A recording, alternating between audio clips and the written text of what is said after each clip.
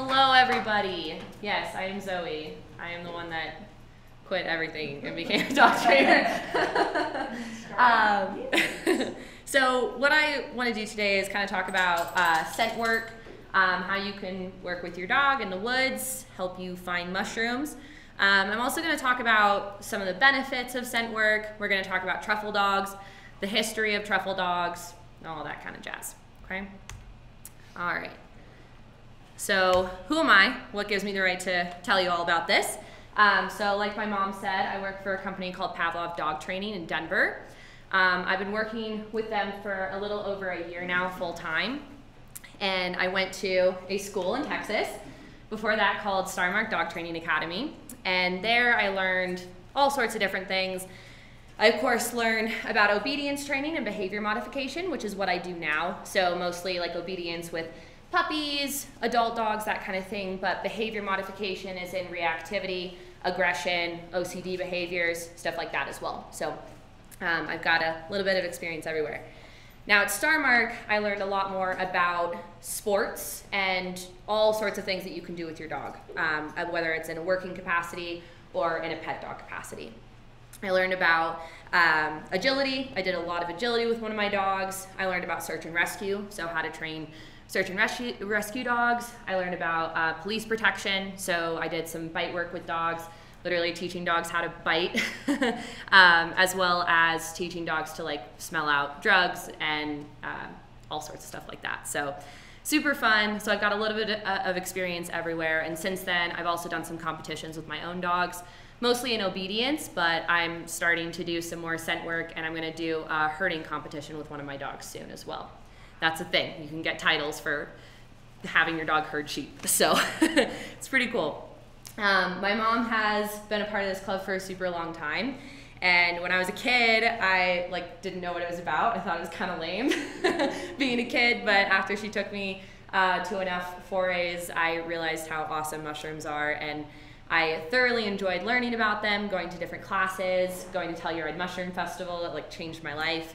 And we all bring our dogs with us. So I was like, how can I combine my experience with something that I love? So we're gonna get into that. So I first want to talk about generally how we know what mushrooms smell like, right? So let's get into that. So generally when we find a mushroom in the forest, the first thing that we're gonna do is usually put it up to our nose and smell it because they smell so good. You know, chanterelles kind of smell like apricots, agaricus kind of smell like almonds, stinkhorns smell like poo. It's interesting actually, stinkhorns smell so bad to actually attract bugs to them so that they'll spread their spores elsewhere, which is kind of interesting. Now, knowing what I know about dogs, I'm thinking if we can smell them from close up, I guarantee you a dog can smell them from literally a mile away. So how exactly do dogs smell? So fun fact, I learned this recently actually. I'm shocked that I didn't know this before. Dogs instinctively smell only out of their right nostril when they first come across a new smell. The only time that they use both nostrils is when the smell is pleasant or when they're trained to think that that smell is pleasant, right? Which is kind of cool, right? So now I'm sitting on my couch watching my dogs smell everything in the air, and I'm like, which nostril are they using? So I thought that was kind of cool. Some breeds are better at finding scents than others, but there isn't a lot of research out there that proves one way or another that a specific breed is really good at scent work. We're going to talk about legatos, which are a breed that is literally specifically bred to find truffles. We know bloodhounds, right? Bloodhounds are really good at finding stuff, and they have been proven to have more scent receptors than other types of breeds. However, a big part of that is actually their anatomy, and that their ears are so long, and when they're trailing, they're actually picking up the scent on the ground and bringing it closer to their nose. So it's not even necessarily how many scent receptors they have, it's just that they've got really cool ears. So on average, dogs have 100 million scent receptors versus humans that only have 6 million. So you can imagine how much easier it would be for dogs to find certain scents, but they're also able to pick up scents that humans literally can't. Dogs also have what's called the Jacobson's organ. And this kind of sits below their nasal cavity and above the roof of their mouth. And this organ gives them the ability to detect undetectable scents to humans, right? So this kind of works in combination with the rest of their olfactory system so that they're able to detect things like, for instance, like hormones in humans, which we'll talk about here in a second. And this also gives them the ability to smell underwater. So your dog can literally go underwater, open its mouth, and smell what's underneath the water, which is kind of freaky. So dogs can smell all sorts of things that we know about. They can detect male versus female, but not just in their own breed. They can also do this with humans and other breeds as well. They can detect certain emotions in humans. So yes, they literally can detect if somebody's pregnant or sad or hormonal, right? By literally smelling the hormones that secrete from your pores. They can smell different types of cancers and viruses. So that clickbait that you clicked on during COVID that told you that dogs were being trained to smell out coronavirus, that's true.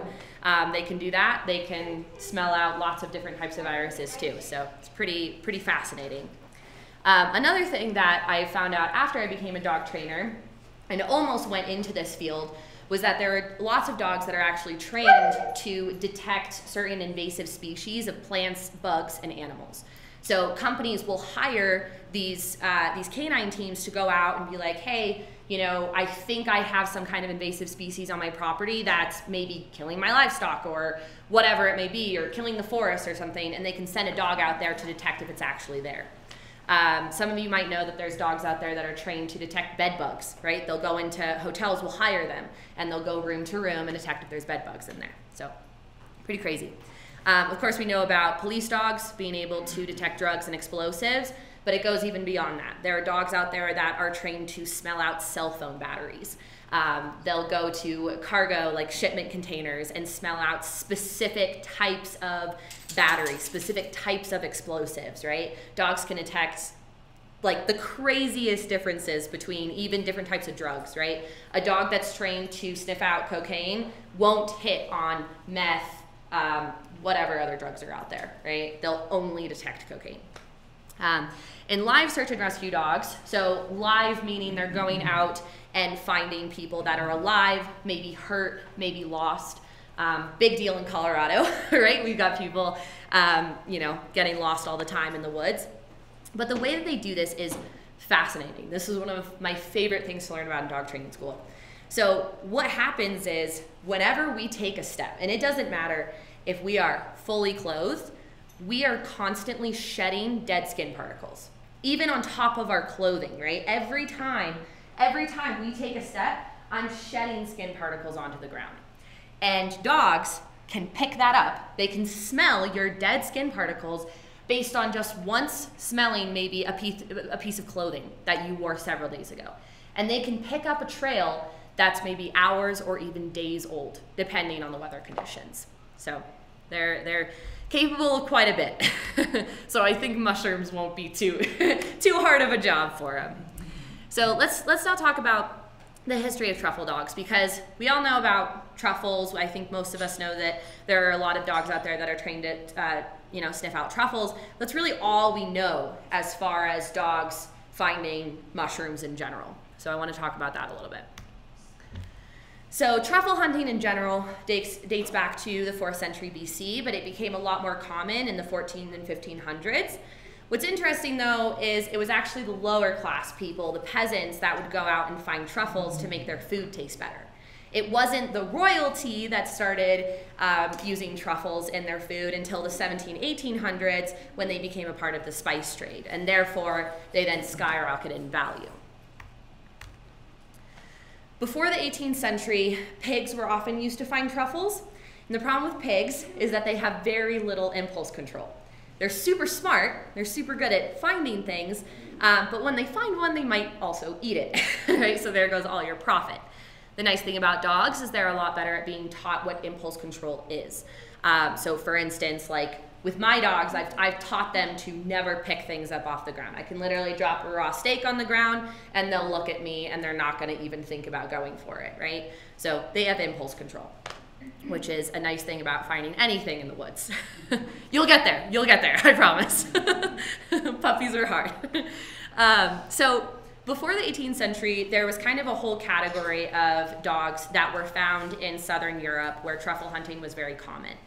They're kind of like these small poodle type dogs. So they kind of look like poodles with different coloration. They're kind of a combination of like a Portuguese water dog and other types of small water dogs. But they were used for everything. They were used for scent work, like we're gonna be doing today. They were used to haul supplies, haul carts, to retrieve game, birds that they would shoot out in the field. And it wasn't until the 18th century where a guy in Europe decided that he was going to take the best of the best in scent work of that type of dog and make his own breed.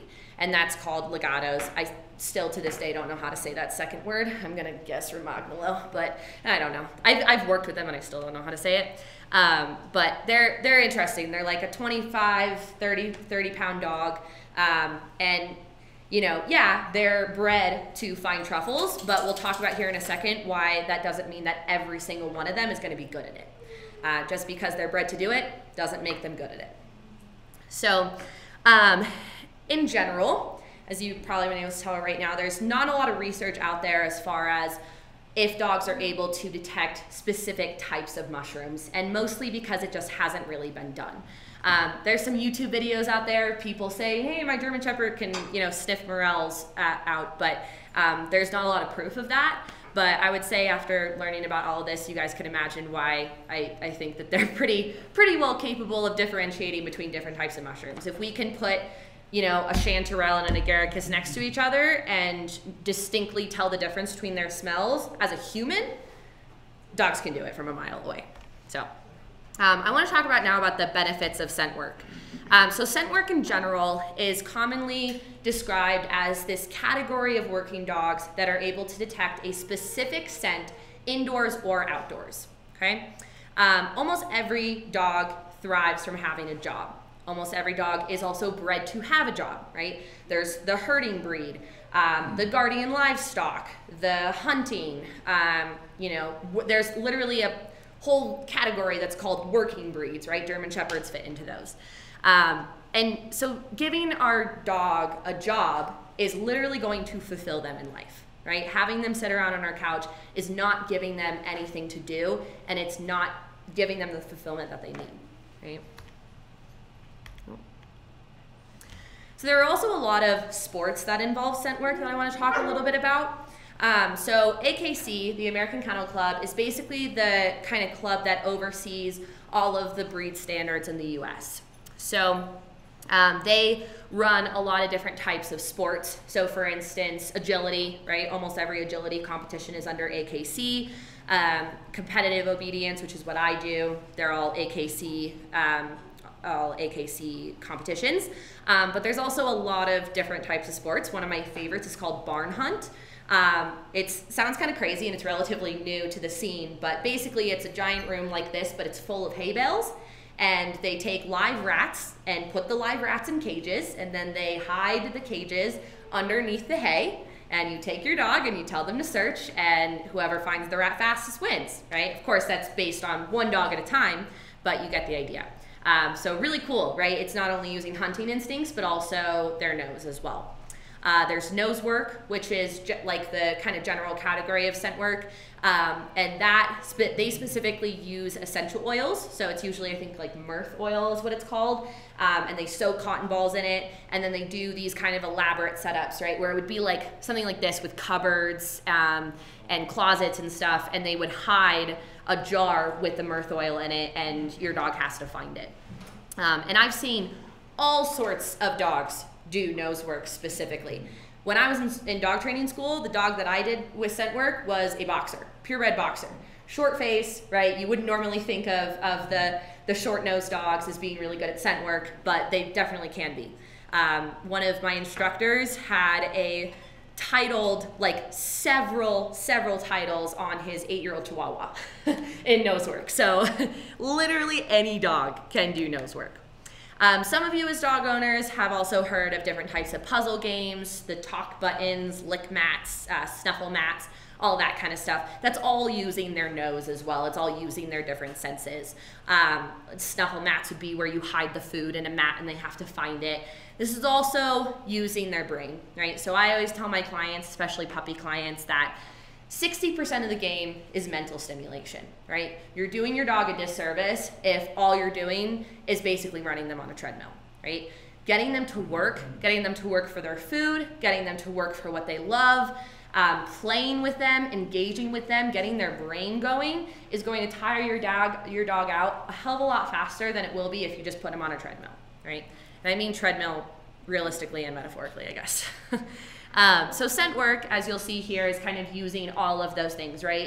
It's getting them moving, it's getting them interested in what's around them, it's getting all of their senses working. So this can be a really, really great way to keep your dog happy and fulfilled.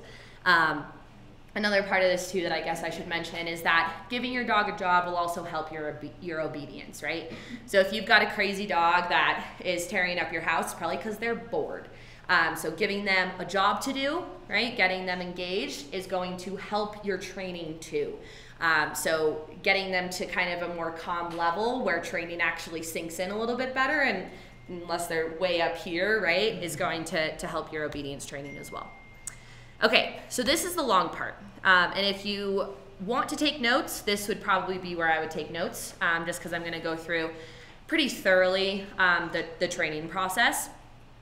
This isn't the only way to teach this, but this is going to be the simplest way and with the least amount of tools possible to teach your dog to do this. So today we have some dried morels here. You can use dried morels. You can use any kind of mushroom, right? And this isn't even mushrooms. You can technically use whatever the hell you want for your dog to smell, but we're going to talk about mushrooms today. So let's say you're using morels. You can use dried, fresh, or an oil, okay? So what most people do when they're talking about truffle dogs specifically, what most of those people will do is they'll use truffle oil. It's the strongest scent, and it'll stay for the longest amount of time. It's the most bang for your buck. It's the strongest scent. So I'm sure that you can figure out a way to make an oil or find an oil of another type of mushroom if that's what you want to do. Otherwise, dried is pretty good too. I would just say at the very end of your process, maybe use a couple fresh ones just to test it out, right? Make sure that they're still hitting on the same scent, but relatively it's all kind of the same. You don't want to put your mushrooms in plastic. You don't want to put anything scent-like in plastic, and that's because plastic will absorb the odor. So it's got to be glass, right? If you're going to put your odor in anything, put it in glass, and if you're not using it, it's sealed. Otherwise, you need to put the lid back on, okay? And that's with, like, even if you're teaching your dog to sniff out drugs, you're still going to do this, right? You're still going to use glass.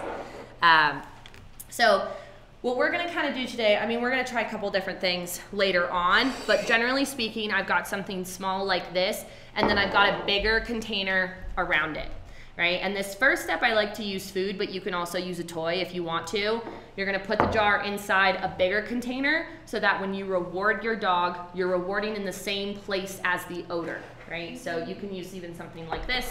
It's technically a shoebox, but I don't care, right? Where the scent is in the middle, on the side, whatever, they come up, they smell the scent, and you're able to reward exactly where the odor is. We'll talk about that more in detail later on. So having a bigger container with your scent will be beneficial, or maybe potentially even multiple bigger containers as well, okay? As far as your dog goes, first, they need to understand what a marker word is. So a marker, you guys have probably heard of, is more of like a clicker training type of situation. So when they hear the click of a clicker, you're basically taking a snapshot in their brain that that exact moment is what you're rewarding, right? So as soon as I click, as soon as I say a specific word, they know, oh, that's what got me the treat, right? So for instance, as soon as they smell this, you're going to say your marker word, you're going to click the clicker, and they know, ooh, I should probably try that again because that's what got me the treat. What's right? a marker word? So marker word is just, you could use yes, right? That's what I usually use, yes. In my training, I use kind of a silly word like bingo. So that it's kind of a little bit more unique to training so that they don't hear it all the time. But it doesn't matter too much. You just have to be consistent with your marker word. Some people just use good, yes, just something simple like that. As far as equipment goes, a harness or a wide flat collar, but I definitely recommend more so a harness, and we'll get to that here in a little bit as to why that is important. So getting started, the first step here is making an association between the odor and the reward, right? They need to understand that it's smelling the odor that's going to get them a reward, okay? You want to start this process in more of a calm indoor space. So think living room, garage, something like that. You're not going to immediately go outside because your dog is going to be way too jazzed to be outside to focus on anything, right? You can start, like I said, with treats or a toy, but I definitely recommend more food to start with this process just because it's a little bit easier. You can just plop the food in. When you're using a toy, you need to kind of engage with your dog, right? So you're kind of like taking the ball and then like, here's the odor and then here's the ball, right? So it's a little bit more tricky, but it's still definitely possible. I've worked dogs on both, so either one technically works. Okay. So let's kind of talk about the actual process of this. So what you're gonna do first is you're gonna take your jar, you're gonna have your treats in maybe a treat pouch, you're gonna have them behind you, not like readily available in your hand, right? And all you're gonna do is you're just gonna put this out, maybe in your hand, maybe a little bit closer to the ground, and you're just gonna see if they come up to it and smell it, right? That's all you want. And as soon as your dog does, you're gonna mark first, right? You're gonna say, yes, as soon as you see those nostrils flaring, and then you give them the reward right at the scent, okay? So again, super simple. We're just making an association here. Yeah, go ahead. Is there a possibility that your dog confuses the treats that you have with the scent of the mushroom? Sure. So it's definitely possible. Now, the reason why you want to reward here at odor, though, is because your dog will come up to you and they might like look at the scent and then they're gonna look back up at you, right? Because they're so used to getting the reward from you. So that's why you want this to be right next to each other. However, that's why I say have the treats back here, right? They don't know that you have the reward readily available. They have to smell it first, then you mark, right? You mark with your yes, then you give the reward, right? So they need to hear that marker word before they get the reward. Otherwise, they're going to get all sorts of confused, like you're saying. Oh, God, what was my train of thought? I know. You just want to work. I get it. Me too. Okay, so you're going to kind of do this over and over again, right? And your dog is eventually going to get the whole point that this is what you want them to interact with. However, you want to see those nostrils moving. Your dog will fake you out, and not even on purpose. Your dog might think that you want them to boop it with their nose, right? You want to see them make an effort to smell this, right? You want to see those nostrils moving. If they're not, they're faking you out, and these next steps are not going to work for you, okay? You're going to do several repetitions like this, right? You can do maybe 1 or 2 sessions like this usually until you can start kind of moving on. But you want to see them like really super stoked about these. Like this scent is the best thing in the world to your dog, okay? So now we want to put it on cue. This basically just means that we want to give the search command, right? You can technically use anything. You can use find it, you can use search, you can use bologna, bananas, I don't care. Whatever you want to say is fine. This part is where another person is going to be helpful, so a human helper, and a harness is also going to be helpful. So basically, you're going to have your human helper holding your dog back, right? And we're still in a kind of an indoor environment at this point. So you have your human helper holding your dog back, and you're gonna go, you're gonna show them the scent. You might show them you have food too, but it's not a big deal. You're going to set the jar down right in front of them, and you're going to say your search command, and that's when your human helper can release the dog. As soon as they find the scent, yes, mark and reward, okay? Now, it's good if your dog is freaking out, okay? It's good if your dog is barking, if they're excited, if they're ready to go, if they're jazzed. It's okay. You want them to be agitated. That's one of the reasons why I like to use a harness for this, because harnesses can actually agitate your dogs. I hate to tell people that because some people think the opposite, but if I'm holding that harness back, they're feeling that pressure, and dogs have opposition reflex, which means they're gonna pull into pressure, right? They're gonna be like ready to go. They're frustrated, they're agitated, and we want that. We want them to be really excited about this process. So you're gonna do a few different repetitions of this, and this is when you can start to kind of test them and see if they're really hitting on scent or if they're faking you out. So maybe, you know, you're in your living room or something, your human helper is back there, and maybe you have them turn your dog around this time. And you're gonna maybe put the scent behind the couch. Not like in a crazy space. It needs to be easy still. We're still at the easy part, right? Are you excited? You want to find it? Are you ready to go? And so that's when, now we're going to give the search cue. Your human helper is going to let that dog go, and as soon as they find it, again, mark and reward at the scent, okay? And by the way, if you guys have questions, you can ask now, but you guys can also ask questions at the end. Okay, so again, several repetitions of this, but this is when we start to get to more of the hiding part of it. You want to add an alert behavior. So this basically just means this is what your dog is going to do when they actually find the scent out in the real world, out in the forest. I prefer a bark, right? Because if my dog's out in the woods and they find it and I don't know where they are because there's trees everywhere, I want to be able to hear them. This is really, honestly, pretty easy. So all you're going to do is do everything the exact same that I just told you, but before you reward, so you're gonna mark, you're gonna say yes as soon as they find odor, but before you give them that reward, you ask them for the behavior that you want, okay? So it could be a sit, a down, a paw, a roll over, a bark, whatever you want it to be, you ask for that behavior. As soon as they perform the behavior, that's when they get the reward, okay?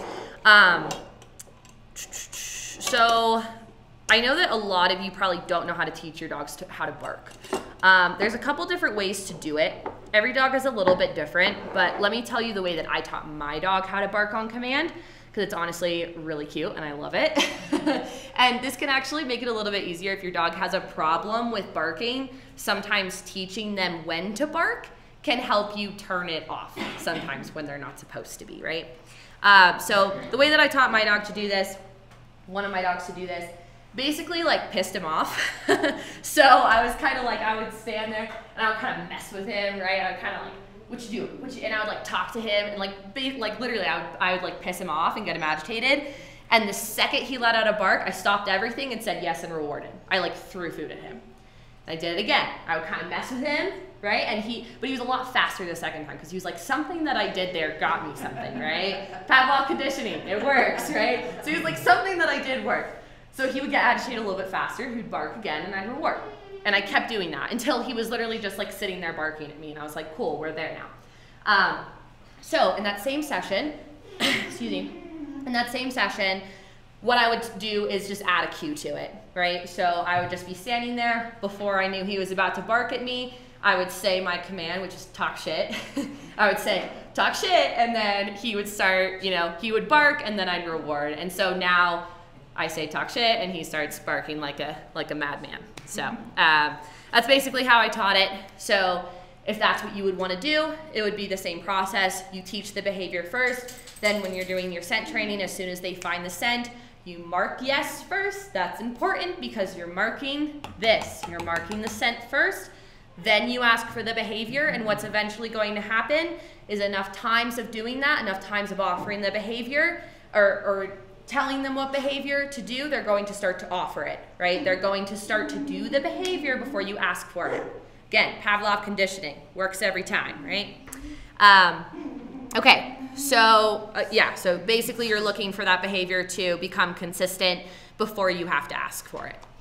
So we're at the last part, the last stage, which is generalization, right? This is the fun part where you start getting out in the woods and doing all of this in more real time. So you're not going to go from like your backyard to the forest and just expect your dog to like find mushrooms. Dogs are not good at generalizing, right? So if you teach a behavior just in general in your living room and you only ever practice in your living room, and then you go to Home Depot and you expect your dog to do the same thing, they're gonna look at you like you're crazy, right? Because they don't understand that change in picture very quickly, right? They need subtle changes. So at this point, before you're going out in the forest, you should be in your backyard, the local park that they've been to before, your front yard, where you're outside and you're practicing setups, but you're not at that point where you're going from your living room to the forest, okay? Once you get to that point, once you start getting to the setup point, this could be your backyard, an outdoor environment, or the actual forest. Basically what you're gonna do, you're gonna find kind of an open area, and you're gonna do everything the same, but you're gonna take this scent and you're going to genuinely hide it, okay? Not super hard. You don't wanna make it super hard too quickly. You wanna think maybe like a 20-foot radius from where your dog is where you wanna start. Your dog's here, a human helper again comes in handy so that one person can kind of hold your dog back and can't look at you, right? So maybe somebody's distracting your dog, you know, they're kind of off in their own world. You go and hide the scent, maybe just in the grass, right? And you're just taking your jar at this point. You don't need like the whole other container. You're just taking the jar, hiding the jar, and giving them the search command. If they find it, sweet. You reward as normal. But basically what you're gonna do, because once you're in the forest, you're not gonna like have a whole container, like that's not how that works. So you're just gonna start rewarding at the scent, right? So they find it, good. And you can just bring your hand out or you can just plop the reward on the ground itself, okay? You're gonna start to expand your circle out. If your dog is failing, it's because you went too fast. So if at any of these stages, if your dog is not doing well and they're confused, you need to go back a step. And honestly, I tell all of my clients that with everything. If you're failing in obedience, if something went wrong, go back to the basics. Teach them everything with treats again. Go back to positive reinforcement, just treats. It's the same deal. With this, it's the exact same thing. Go back to the basics if your dog is struggling at any specific point. Once you get to this point though, you're gonna start expanding your circle out. So you're at 20 feet, you're at 100 feet, you're at 200 feet. You're doing like, you're literally walking into the forest, hiding the scent, coming back, giving your dog a search cue. Again, I recommend a harness and I recommend a long line. So instead of a 6-foot leash, your dog is going to pull you so hard the whole time. And that's cool, that's fine. We want them to do that. That's why the harness is there, because we want them to pull and we want them to feel like they can go wherever they need to find the scent. However, a long line is gonna make your life a little bit easier. A long line could be a 10-foot leash, a 20-foot leash, or a 30-foot leash. You can make one yourself, you can go out and buy one, doesn't matter. But at that point, that's what I would probably recommend. So keep doing test runs. You can maybe do this once or twice out in the forest in different environments, and then you're ready. You're ready to test it out for real. So it kind of sounds like a long process, and sometimes it can be, right? I've taught dogs on full scent in 3 days, but I also did it like all day when I was in school, right? That's literally all I did. So if you want to do this in a time frame that makes sense to you, designate 15-20 minutes a day, right? And again, this is not only for you to be able to find mushrooms easier, this is for the benefit of the relationship with you and your dog. So if you don't normally take 15 to 20 minutes out of your day just to hang out with your dog, this is a great opportunity to do so, right? And going for walks with your dog, I would say doesn't count unless you're actively doing training. And I'm not shaming anybody, because sometimes I don't have time for that either.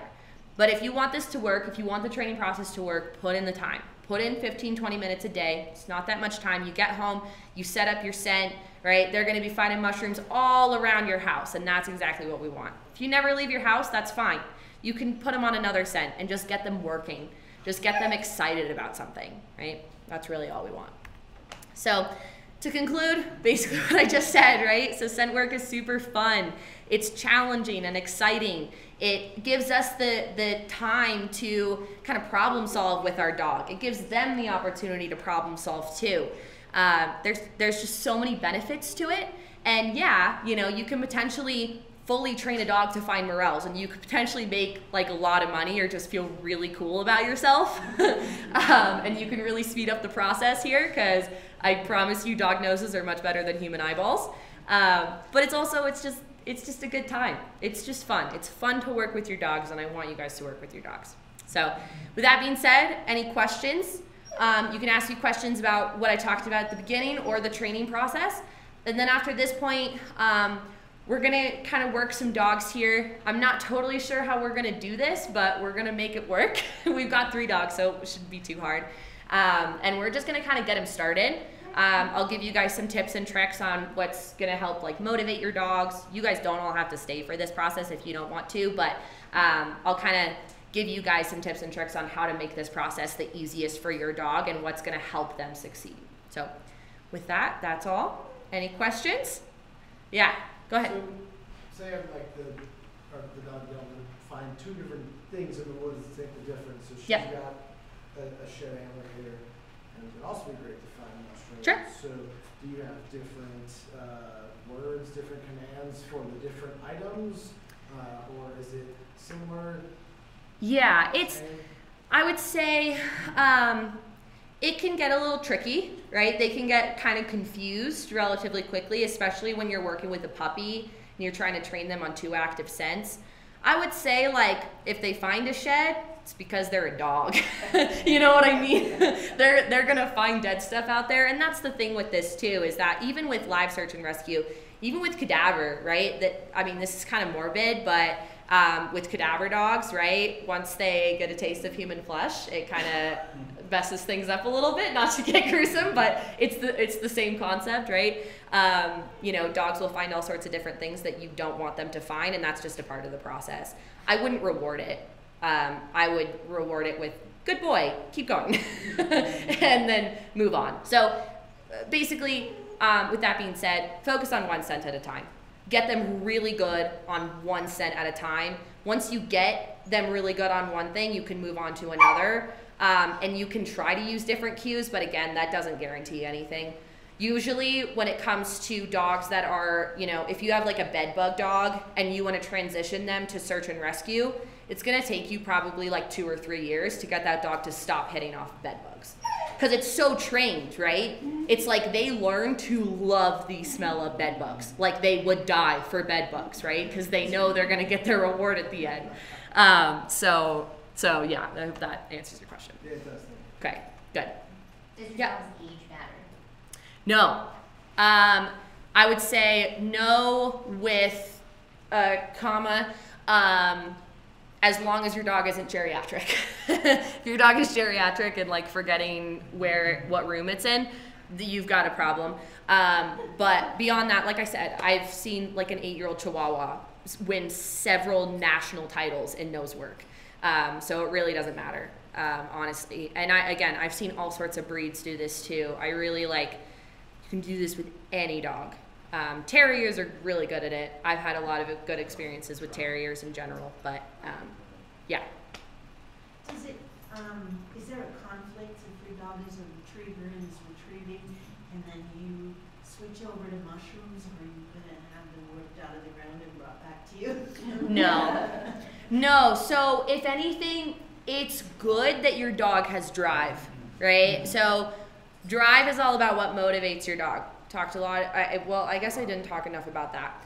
Motivation is key. What motivates your dog, right? Does your dog like toys? Does your dog like tug? You know, you can use anything. My little dog, my 10-year-old dog, would literally like fall over and die because he's so happy because I called him a good boy in the special voice. You're such a good boy. Like he loves praise, just praise, right? But anyway, if your dog has like that good tug drive or they want that ball, use the ball for this. Use the ball as your reward. So yeah, it doesn't, and that's not going to conflict. Okay. You know, I've had dogs do scent work and agility and disc, you know, frisbee. It doesn't matter what you're doing. It's an entirely, they're using totally different like senses for all that. Yep, exactly. So, any other questions? Please ask me anything. And if you have any questions after too, where you're just like, I have a bad dog at home, you can ask me those questions later too. So, I'm happy to answer them. Yeah. So for using the larger dish that you're putting the jar of mushrooms in, you suggest using that up until you're out in the field, and then you're going for larger and larger distances? Yep. Another thing that you can do too, yeah, so you definitely want to fade away once you start going outside because you want to actually hide it. This is going to give it away. This is more just when you're initially pairing that scent, you know, with the reward. But another thing you can do too outside is, let's say you have several of these identical containers. I would recommend something that's not see-through, right? Something that kind of has some walls to it. You can set out several, right? So that would be considered like scent boxes, which is another way to do this, just requires more materials, where you would put out like a box here, and a box here, and a box here, and a box here, and you'd only put the scent in one. It kind of confuses them a little bit, so they're like, oh, okay, I gotta check all these boxes, but I only get rewarded if I find the right box. So you can do that too. And that's kind of how they do nose work and scent detection stuff, as well as using scent boxes. So, any other questions? What's a good place to buy dried mushrooms? I know. I'm from Mom's house. Yeah, these I don't buy mushrooms. I am gifted them. I'm a very lucky person. I don't really have to ask for them. She's just like, here, I have a lot of mushrooms. Please take them. Well, we will foray, and we'll be finding different kinds, and then, you know, there are certain markets in town, the Asian marketplace. Mm-hmm. You guys know they're the bomb. Yeah. And Whole Foods. Natural grocers, that's Natural grocers Yeah. is great. They have the smaller quantities though. Yeah. They've got like the little bags. If you want a crap ton, go to Asian Market. But there are also, some of the major markets are also getting hip to the fact that, yeah, people love mushrooms. Mm-hmm. Let's sell some. And once again, we will be finding them as it just, the season in the mountains is weird. It's compressed. I mean, there's certain areas, Northern California and the Pacific Northwest, I mean, it's mushroom season all year long, pretty much. But here, it gets really crazy during very specific times at very specific altitudes. And anyway, going off on a tangent there. All right, cool. Anything else, guys? See, we've got some puppies going crazy over here, so we're gonna get them working. Thanks, All right, yeah, absolutely. Thank you guys.